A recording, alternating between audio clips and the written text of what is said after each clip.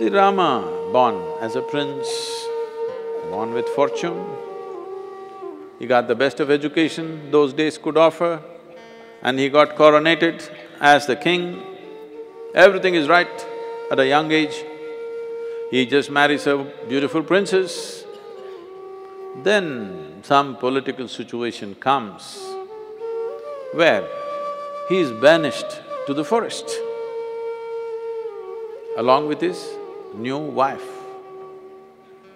She is not an Adivasi woman, she is a princess, not cut out to live in the jungle. Maybe in your Ramanand Sagar television show you saw Rama, Sita doing all that. So you are thinking, oh, they were on a safari. No, no, no, it's a punishment. If you don't know what I'm talking about, if we leave you for 3 weeks in the jungle, that you have to survive by yourself, believe me, in 3 weeks when you come out, we cannot recognize you, you will become like that. Particularly you ladies, I'm telling you. Because Sita went, that's why I'm telling you. You will become in such a way, you will not be recognizable.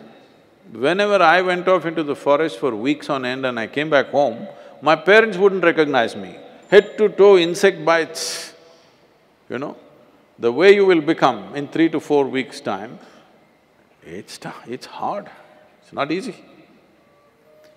So, because both of them were banished into the forest, his brother went along just to help them out.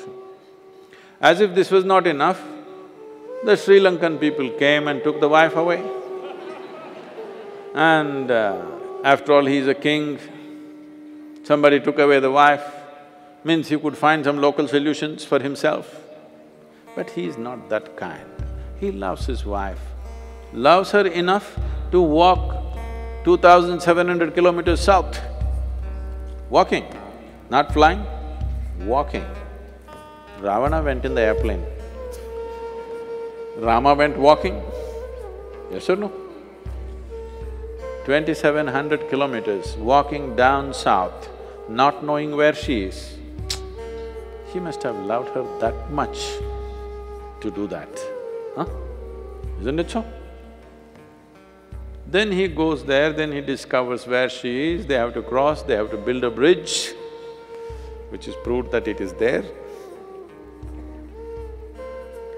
And then crosses over, fights, burns down a beautiful city, kills many people, many of his people get killed, somehow gets his wife back and brings her back home.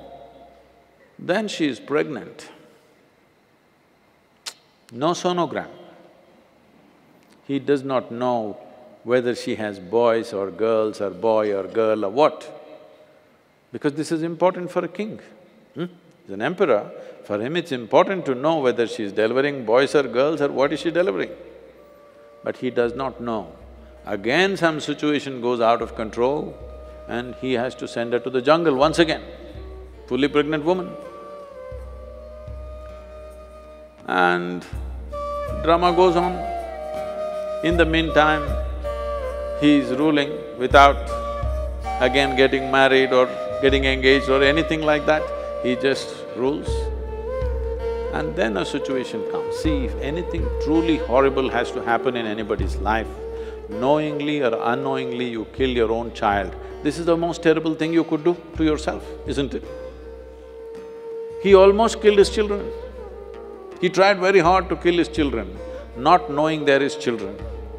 Fortunately, it did not happen, otherwise he would have killed them.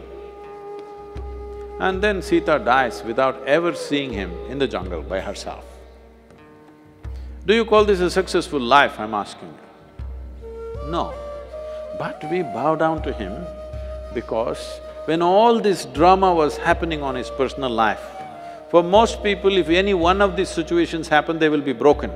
When serial disasters are happening in his life, the man did not become an angry man, a resentful man, a hateful man.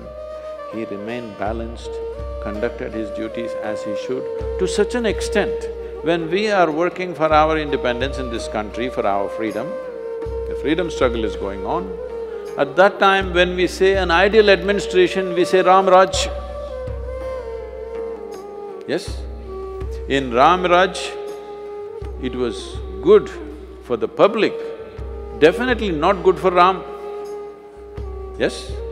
Terrible time he is having. No matter what the world is doing to him, he is doing his best every moment of his life. It is this freedom that he has within himself.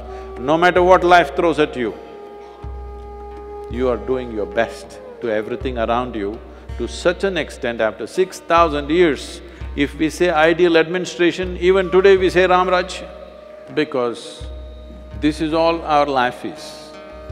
If we are thinking that nice things should come to me, we will not do big things, either in perception or in action. Whatever comes, I will make it into a wonderful possibility. If this is there, then you step out into the world and do whatever you have to do. So it is this quality that we're bowing down to, that outside could not rule these people.